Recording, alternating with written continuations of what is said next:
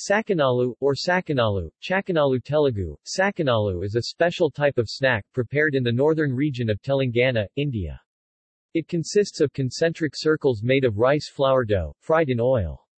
It is prepared during the Makar Sankranti festival. Sakinalu are also given to the groom's parents by the bride's parents to distribute among their relatives and friends.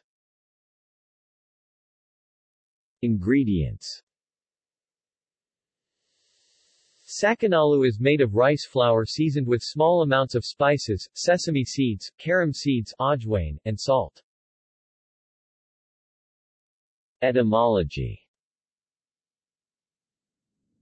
The word Sakinalu is believed to be originated from Chakanamu, which is based on chakram, which means wheel or circle. This is because of its circular shape. The farmer community prepares this traditional festival cuisine during Makar Sankranti when the fresh crop of paddy has been harvested.